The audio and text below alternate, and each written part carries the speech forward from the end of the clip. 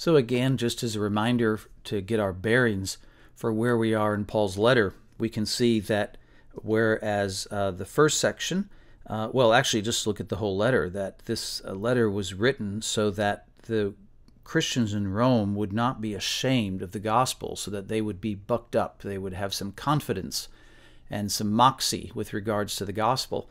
And the first two sections are about the problem of sin that plagues all of humanity at the individual level, so that we're all guilty and we're all corrupted in our daily lives by sin.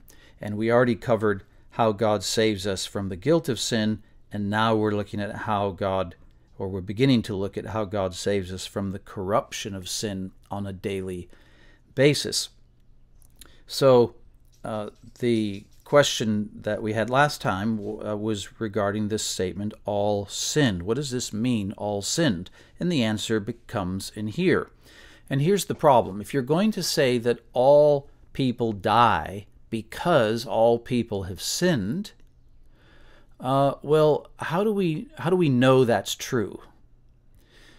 Well, Adam was given a direct command of God, and if he violated that direct command, he was told he would surely die, which eventually they did. Under Moses, the time of Moses going forward, God also issued commands in that instance, in the Ten Commandments, and if you didn't obey those commands, you would die. So what about between Adam and Moses? That's the part that's talked about here. From Adam, verse 14, to Moses, right? Those whose sinning wasn't like Adam's transgression because they didn't have a direct command to disobey. What happened with these people between Adam and Moses? Did they die? And the answer is yes. They all, to a person, died. Well, except Enoch, but we won't talk about him right now. He's an exception. But all died. And they died, why? Because of their sin. So sin always leads to death. All people have sinned, and as a result of it, they all die. This little line here where it says sin is not counted where there's no law, of course, doesn't mean that there's no guilt whatsoever. It means simply that absent a law, sin is not as clear.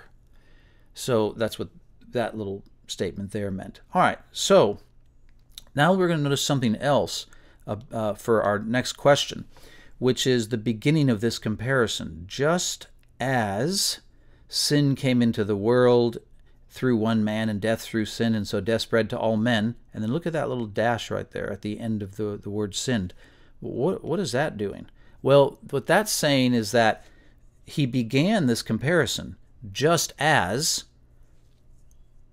and the comparison is between Adam and Jesus. Just as through the one man, Adam, something happened. His one catastrophic error led to the demise, the death of all of humanity. In a similar way, Jesus' great act of obedience has led to the salvation that's offered to all of humanity.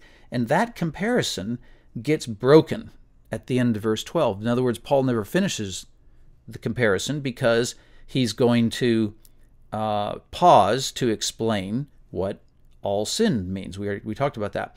But then you would expect in verse 15 here that this is where the comparison then would pick up again. But it doesn't. The comparison doesn't actually pick up until verse 18.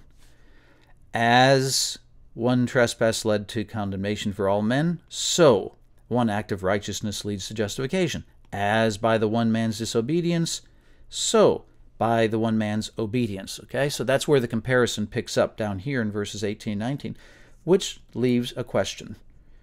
Leaves us a question. What are verses 15 to 17 doing? What are they there for? Why didn't Paul just resume the comparison? So that's what you get to work on and to think about. And best wishes, and we'll see you next time.